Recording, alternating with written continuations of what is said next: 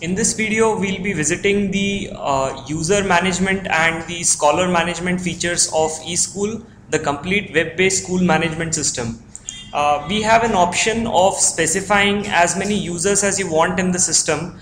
This is the admin module of user management that you see. So we can see that here we have defined a lot of users, and we have an option to delete users. If we want to edit a particular user, we can do that, and we can even change passwords for a user if he forgets his or her password. And once the user accounts have been created, we have a user permission management wizard as well. So let's say we have Anjali as a user. Now we've got three types of permissions for all the modules that are present in the system, all the pages that are present in the system. We can either allow all permission, can give the user only a read only on that, or can give him a deny all. So basically, if we give Anjali a deny all on any form, then Anjali, if we log in as Anjali, then Anjali would not be able to use those forms. So let's see, if we say Anjali deny all, then we can see that herein we have mentioned that Anjali can just basically access mark holidays, and that's it. That's about it. Oh, okay. She can also access marks entry, descriptive indicators entry, and students entry form of the application. Rest all the forms, if Anjali tries to open those forms, the system would automatically show her a message and deny entry to her. So this way, this system can be configured for the usage of many users at once. And there's no need for a separate user interface or a separate management for all of these users. Now moving on to scholar management, we can add scholars in this system using this form. The compulsory fields are marked in red, and we have a feature here wherein as soon as you select the class, the section, that is the next available section, and the roll number would be automatically shown in here. So let's say this means that now if I were to give an admission in 7th standard for this particular year of term, then the student will be given the roll number 45, because 44 students are already present, or maybe the last roll number that is assigned is 44. If you want, you can change this roll number as well, but the system will not allow you to give the same roll number as is already present in the system.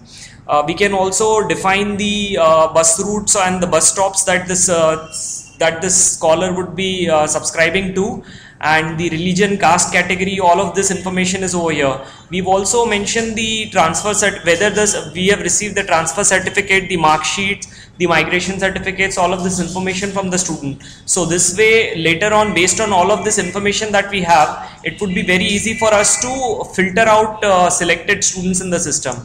We can even edit the information of any student present, and for that we need the scholar number. But if we don't have that at hand, then this lens lookup facility can be used to fetch that. So let's say I'm looking for a student called Anjali in my school. So I'll just type Anjali and I select all the classes. It gives me all the Anjalis that are present in the school. So I'll just select this particular student and I'll say okay. So this would give me the record of all of these, the student Anjali. The complete records of the student Anjali would be present in over here, and I can edit any of these records as I want to.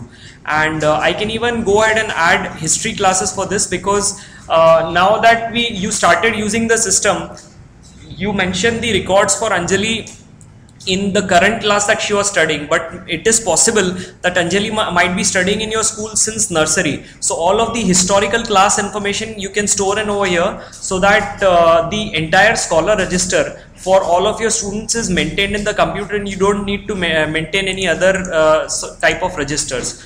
We can even activate or deactivate any student. So if I say put a roll number 140, this shows me, this asks me to activate the student. By this I know that this student has already been deactivated. So if I want, I can activate or deactivate this student. See, I click on activate, it would confirm whether I want to activate this student, and this is activated now. So if I were to put this roll number, this scholar number again, it would give me an option to deactivate, because the student was already active. Now it gives me an option to deactivate. And we can even deactivate the entire class 12th over here. This is the most common operation. Like I mean, after the examinations, you want to give TC to all the students studying in class 12th. So by this section over here, you can just select class 12 science or 12th commerce or any other 12th that you have in your school, and you can PDF generate. That is, all the students in this class would be deactivated and a PDF would be generated containing TCs for all of those students. So this is a very handy feature that we have right over here. We also have a feature wherein you can reassign roll numbers to all students. Now what happens is, normally students, they keep on coming in the school and they keep on taking admission. So you assign roll number to them as and when they come. But you might have a requirement of reassigning roll numbers to all the students alphabetically once they are once the admissions have closed. So this screen can be used to do that. You can either select a particular class section, or you can select all classes, all sections of the school, and just say reassign alphabetically. So the system would reassign roll numbers alphabetically to the students, and this would be done class and section wise. So for example, every class and section, the first roll number would start by 1. Moving on to scholar documents, there are these many types of scholar documents that we have: scholar register, total fee certificate, school fee paid certificate, tuition fee paid, tuition fee, bona fide character and transfer certificate. So herein we see a format of transfer certificate for the student. As soon as we write, we key in the scholar number of the student, we get the class details, and we get the document that we want to print in, and all of these details is basically pre-filled.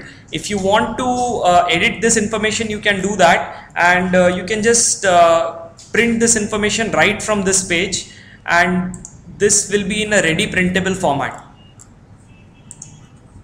We have other types of registers as well. For example, we've got this tuition fee certificate, wherein this would generate the tuition fee certificate for this particular student. That is all of the regular certificates that are required for in a regular school. And this student list report that we have over here is used to filter out the students that are present in any given year of term by a lot of variety of parameters. So you see that herein I have queried the system for all OBC students that are studying in this school in 2011-2012. So we have this option, and we have an Excel type header and column freezing functionality. So you can scroll this list and all the information would be visible to you. Let's try to